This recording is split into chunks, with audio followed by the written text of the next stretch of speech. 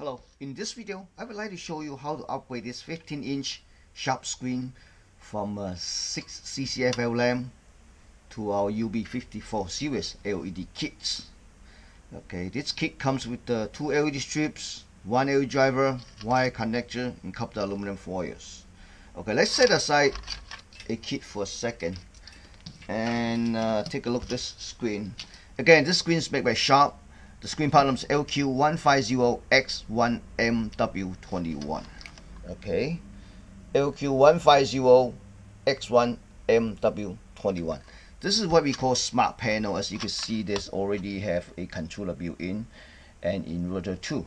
To save time, I already removed a screws already on the cover. I just want to show you. This is a controller board. Again, we call it smart panel.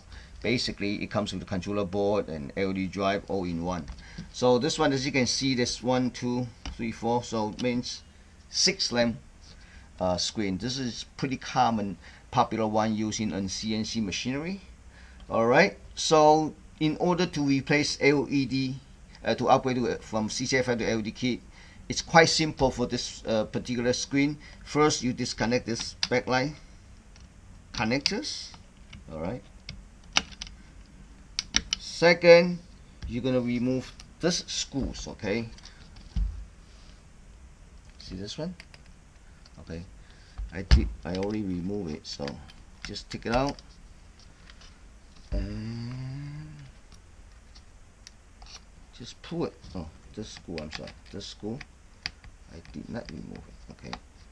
On each end, one on each end. Okay. This end I already removed it. So basically, you just pull it out. You see this? Just slowly pull this thing out one end. Let's take a look at this screen. This screen is, as you can see, it's industrial use, and they have 6 lamps on the 15-inch screen, so 3 on each side. So this side, one side, 3. And if you look at our LED strip, it's pretty easy to mount it. All right. So basically, what you need to do is just remove all these lamps out. We use these reflectors and tip it here in the center and slice back. Okay, slice back. It's quite easy, no soldering. Okay. Next thing I want to show you is the LED driver that comes with the LED kits.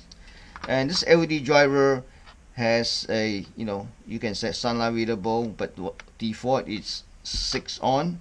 It comes with one connector with 6 wire. Red is for input voltage. You can apply anywhere between 12 to 24 volts. Black is negative or power ground. White usually no connection, is adjustment, but yellow is really important. It's for enable. You need to, in order to turn this inverter on, LED drive on, you have to apply anywhere between 3.5 to 5 volts.